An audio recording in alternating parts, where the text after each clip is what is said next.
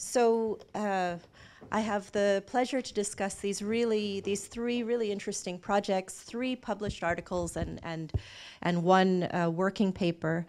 And since most of the work is published, my role isn't so much to give comments into the publication, but to think about a bit about some of the broader implications, maybe some linkages with policy, and then some possible points for discussion. So as I think Dan has summarized well in the opening remarks, and the presenters also have summarized well, that these 3 papers, these 3 projects offer really interesting insights on state capacity. I just highlight a few more implications for the literature on state capacity. I think Matthias's work, and Matthias and colleagues' work, really does a great job of spotlighting the importance, of informational capacity, and in particular, not only distinguishing informational capacity, but showing how informational capacity can be sort of a precursor to fiscal capacity. This has a number of really interesting implications for the literature, but one that's jumped out to me was implications for measurement of state capacity. And many of you will know there are a number of measures of state capacity and of related concepts like governance. And these measures are used for a variety of research purposes and also for more applied work. In recent work, for instance, I've looked at how these measures can help us to think about pandemic response and sort of future resilience to crises. So there are a number of these measures. They're used a lot, but I think for the most part, with the exceptions of the several indicators that Matthias and colleagues talk about, there hasn't been a huge amount of attention in the work to statistical capacity or informational capacity, as they term it. So it could be interesting to think more about that in some of this measurement work. I have some sort of a soft spot here for this because many years ago I worked on a measure of governance called the Ibrahim Index of African Governance. And we spent quite a bit of time playing around with the possibility of including a measure of statistical capacity in the index because there was so much missing data on these sort of basic things that we would expect states and states to have collected information on. And I think if Matthias's paper had been around then, I would have pushed a bit harder for including this sort of indicator of statistical capacity in the index. I think Oliver and colleagues' work asks a really a broader and really ambitious question. In the article, they seek to identify the institutional variables that influence the evolution of state capacity, especially with reference to sub-Saharan Africa. And they find, not surprisingly, but I think importantly, that effective governance seems to be important here. So there's a link in particular between equal distribution of resources, which is positively associated with their measure of tax capacity, and then corruption is negatively associated with tax capacity. So I think this is really important to show empirically. And then in the new paper, they look at the other side of the relationship. So they find this relationship between tax and improved vertical accountability measured in terms of the quality of elections and party competition. So it really provides some empirical background to a lot of the discussion around fiscal bargain and social contracts and tax. I guess one question for Oliver and colleagues is why, if they could tease out a bit more what the mechanisms might be and why they think they're not finding a relationship between tax and other measures of accountability. So in terms of, for instance, participation via civil society or the various judiciary measures that they look at, and sort of what other measures of accountability they've looked at, and can you use those to tease out what this relationship is a bit more. And then Leander and James, they present a really provocative argument that standard measures of state capacity focused on tax revenue as a share of national income are insufficient. In particular, they fail to explain the Rwandan state, which has had low tax capacity, but clearly high capacity to do other things. And I think this is a very important point, especially as so much of the research literature has used tax revenue as a share of national income as a proxy for state capacity. But then this leads to sort of a second set of comments. I think it would be interesting to reflect a bit, perhaps especially with Leander's paper, but maybe also with some of the others on the relationship between these arguments and broader discussions about the state and different dimensions of state effectiveness and state strength. So I was struck in Leander and James's paper with the argument that Rwandan capacity isn't captured by conventional Weberian concepts, and that they have this sort of new approach to the state measured in terms of social networks. And I suppose I was struck with what seemed to me to be a lot of overlap with some existing concepts of the state. So they mentioned in the introduction to the paper Mann's concept of infrastructural power of the state, which sounded a lot to me like what they're talking about as state capacity, or as networked state capacity as they discuss it. So Mann defines infrastructural capacity as the capacity of the state, infrastructural power as the capacity of the state to penetrate and centrally coordinate the activities of civil society through their own infrastructure. This sounds a lot to me like what they've presented in the paper. So I'd be interested to hear why it's not and what's different. I also saw some overlap between discussion in the literature on the state on this distinction between state authority and capacity and legitimacy, which we see in a lot of work, including in some of my own. So in this, if we distinguish these three things, state authority would be the ability of the state to provide order and security within its boundaries, state capacity to sort of get things done, and then state legitimacy to have the consent of the population to govern, and sort of the voluntary compliance of the population with rules and state actions. So if we use this sort of distinguishing of three dimensions of the state, it sounds a lot to me. I think we could tell a different story about the evidence that's presented in the article. So it sounds a lot to me like what they're showing is that historical state authority helps to explain contemporary state authority and contemporary rule compliance. So this is sort of, I think the data and the argument is really interesting, but I would tell a slightly different, I would frame it slightly differently. And I wonder what Leander would say about this interpretation of the results. Let's see. I suppose broadly on this, I would also then ask Oliver, I was struck that in the opening presentation of the new paper, that he sort of framed it in terms of providing evidence on a relationship between two indicators of state capacity, tax capacity and accountability. And I suppose I would frame it, if we're thinking in terms of accountability, capacity, and legitimacy, I would think about the paper as making contribution more in terms of showing the relationship between fiscal capacity or state capacity and state legitimacy. And then, I want to state a time. Then the third set of points. I think there's some really interesting implications here for aid and development cooperation and for discussions around aid and development cooperation.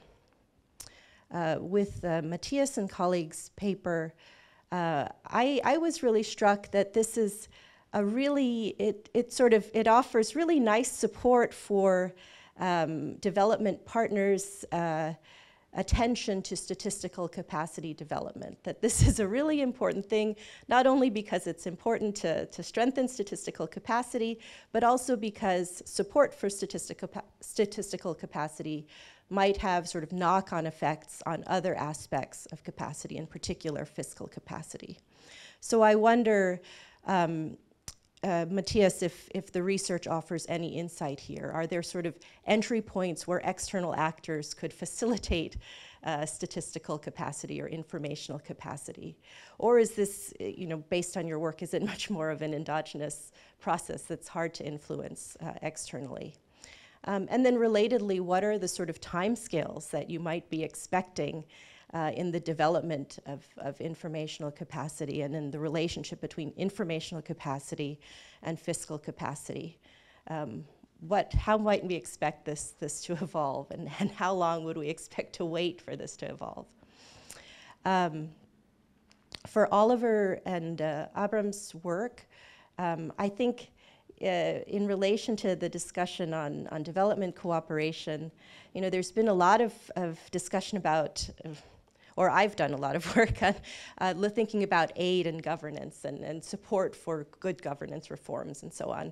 And I think one really interesting implication that comes from the working paper is that maybe a nice way to support accountability and to sort of speak to ongoing trends in democratic backsliding is maybe paying more attention to fiscal capacity could be one way to do this.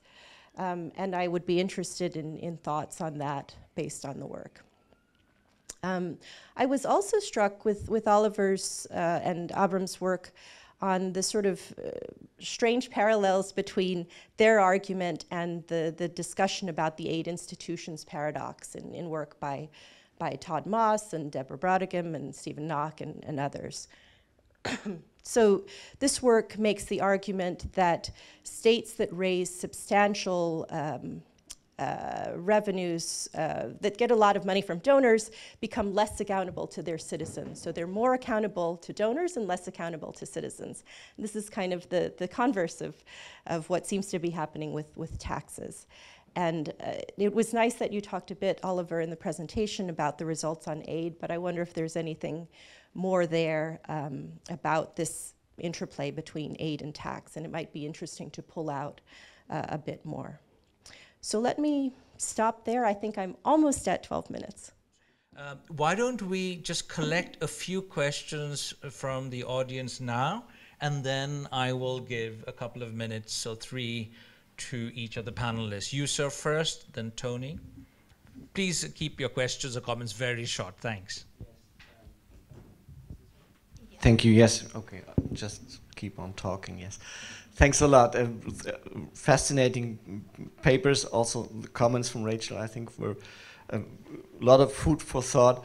I will limit myself to the paper that Matthias presented, and it's about how you approach the issue and how you operationalize the concept. So you say that fiscal capacity is the ability of states to mobilize revenues. Now, I will ask the question that Oliver would ask to you. When you measure fiscal capacity only using tax to GDP ratio, do you really measure fiscal capacity? So is this the dependent variable? Should you rather talk about the impact of information capacity on tax collection? Wouldn't that be more transparent? And when you talk about information capacity, doesn't the paper that Oliver presented to you speak also to that? In that regard, the underlying theory is that information on the preferences of citizens improves the capacity of the state to raise revenue and also to provide public services. A very important source of information is elections. So shouldn't you factor in elections and, in this sense, vertical accountability into your model? Thank you. Next question from Tony. Oh, thank you. So this is a question for Oliver, but also a suggestion. I assume that the shock that you refer to is a terms of trade shock, Oliver? And exchange rate. And right, the classic terms of trade shock or exchange rate shock. But there's another type of shock, which is a debt shock. And this would be worth exploring probably in another paper, because this relates to accountability. That with the kinds of debt shocks that we see, basically to repay your debt, you have to allocate more revenue. and decrease public spending on the good things that citizens and voters want. So that I suspect the accountability issue is different around a debt shock to a classic terms of trade shock. And this is, has great contemporary relevance because Zambia, Sri Lanka, a number of other countries are basically in a debt shock. So having built a fiscal capacity of the state, including an ability to mobilize revenue, that's actually now simply going to repay creditors, and citizens are somewhat annoyed. Thank you. Thank you. I don't see any more questions. Oh, one last one. It has to be very brief. Hi, thank you for a very interesting panel. My name is Peter Ringstein with NORAD, and we work on the section for transparency and governance. And we actually, you mentioned policy implications, and we try to support a sort of whole of government approach where we do support statistical services and revenue services, and yeah. So this is very interesting. I just had two questions. First to Oliver. It's interesting to see that the indirect taxes on accountability are as strong or stronger than direct taxes. My question is, knowing that the tax base for direct taxes is so much more limited in a lot of African countries, when you're looking at what sort of population you're actually talking about, is it actually that the direct taxes is such a smaller part of the population that is involved in an election than the indirect taxes, which is a much broader part of the population? And to Matthias, I think this legibility is extremely interesting, and it's also interesting that it's coming from James Scott. It's actually a very cautionary tale about large transformative efforts to make societies and ecosystems more legible for states. So before we sort of go into this let's make everything more legible for states, it would be interesting to hear you reflect a little bit about some cautionary tales also there. Thank you. We have so many great questions, and we have like 6 minutes. But Leander, I want to give the floor to you first. Could you respond to the questions, particularly those that Rachel raised, in like 2 minutes? Yes, absolutely. Thank you, Rachel, for those points, and very well taken. Yes, there's been a little bit of, how to put it, like exponential growth in various capacities and words we use for aspects of the state. And that's, of course, just a symptom of the fact that we haven't properly defined what we're after. Or like in organizational economics, there's a lot of work on what makes an organization effective. And they don't really bother with words like capacity at all, just that the organization is effective if it makes money. Now, for the government, that's much more difficult. The governments are different types of organizations. And so we tend to have a word for each domain that a government is effective in.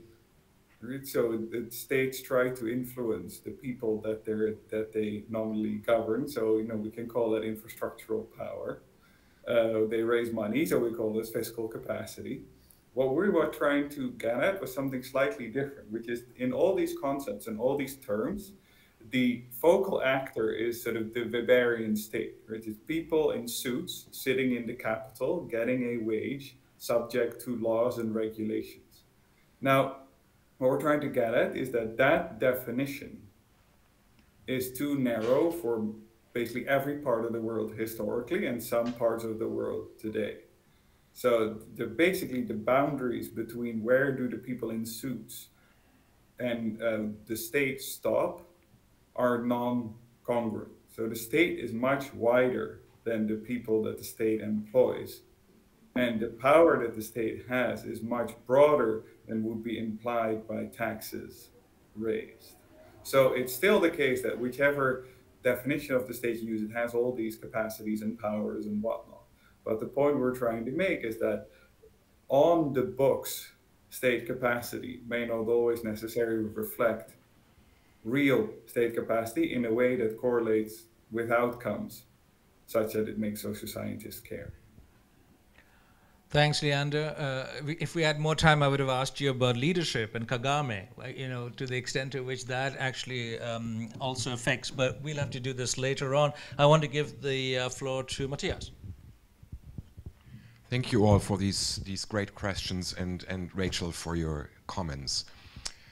I mean, with respect to making this research actionable, I mean, I would say I would answer with a qualified yes. I mean, what our findings support is, yes, aid or development cooperation around, creating statistical capacity, a statistics office, a comprehensive regular population censuses, cadastre registry, and so on. Yes, I mean, these are avenues that are expected to have knock-on effects, but I qualify this because our historical case studies show that especially information gathering of land holdings and wealth needs elite compliance.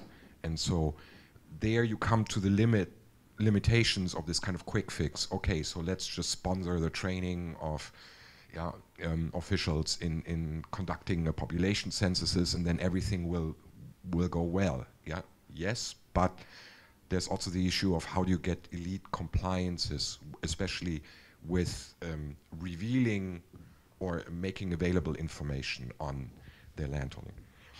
Second, Oliver, your question is well taken around, maybe I should, sort of a more tax collection rather than tax capacity, but then the role of elections. I think this speaks to the broader issue of the drivers of information capacity. I mean, we take it as an explanatory variable in this paper, but I think this is an open avenue for future research. Like, do we need to think about the drivers of information capacity in a different way, or can we just apply mainstream theories of state formation and elections being part of that? I think this is an open question. Excellent, thank you. Oliver? Thanks for all the questions and comments. I'll try and be quick. Tony, really interesting point. I think in terms of how it might affect taxation, tax revenue, we partly account for it in the way in which we measure the exchange rate shock. Because it could, some of the debt, because we include reserves and what's happening to reserves, so it could pick up that. But I think if somebody wanted a project to look at what you're really talking about, then you really want to focus on public spending, not tax revenue. That would be the interesting thing. That would be more challenging. I think the most fruitful way of that might be country case studies, that you try to look at what's happening to distribute. Well, you kind of pick it up, maybe, because we do have the equity of distribution of resources, so if that's changing, that should pick it up. So it's worth thinking about. It might be kind of hidden in there to some extent. But I think if you really want to look at it, you might want to be looking more, or incorporating public spending, or the allocation of public expenditure. On Rachel's point, aid and donors, I think they should pay more attention to fiscal and statistical and informational capacity. But to be fair to them, they do. You know, NORAD does, you support, that's why we're here. You support a lot of fiscal capacity. You're not the only donor that does that. The World Bank does an awful lot on the survey capacity. And incorporating those things might be interesting, but you couldn't do your long-term analysis with that. IMF provides a lot of technical support. So I think donors do it, but I would agree in the sense that as they reduce their budgets, maybe that's the one area they shouldn't reduce. Keep funding surveys and statistical and fiscal capacity and informational capacity. On your bigger question, and partly incorporating Peter's question, what are the underlying mechanisms and why isn't it the other factors? Well, one part of my answer is that I think electoral accountability is the most relevant for what we're looking at. I fully appreciate the difficulties in kind of applying a median taxpayer voter literature developed and tested for developed countries or democracies. And we're beginning to wonder a lot about these so-called praised democracies in developed countries and how good they are. But in applying that to an African context, but it's still, conceptually, it's the underlying thing that matters. Because what we're trying to capture is, look, if voters feel that the tax they're paying is increasing, then we expect them to exert more pressure on the government to be accountable. And the way to do that is to try and, the protest, the vote, the way they can put that pressure is at least partly through the electoral process and through, if not voting, and particularly opposition parties and all of that. So, and there have been improvements in vertical accountability, so it is improving. The other measures of accountability, they don't have that same link. Judicial in particular doesn't have the same link to voter taxpayers looking for responsiveness. The horizontal that looks at kind of relationships between levels of government doesn't really. The civil society one, yes, we don't find an effect there, but I think it's partly because that particular accountability measure has very little variance over time. Whereas, you know, when we do look at determinants of vertical accountability, yeah, the neo-patrimonialists and the media are very important. So, yeah, I suppose the good sign about it for us, the work isn't over. My final point on the aid one is, because I have to say this at WIDER, every time I do work looking at effects of aid on African countries, whether it's governance or whatever, growth or whatever, it's not necessarily what I'm looking for, but I always seem to find a positive effect. And that's something I share in common with Finn Thorpe. He always seems to find a positive effect as well. Thank you very much. So we've run out of time. We have municipal and district level elections in Norway on Monday. And one of the big issues in Oslo is the opposition party, the biggest opposition party, is saying they're going to scrap property taxes in Oslo. So this is a huge issue.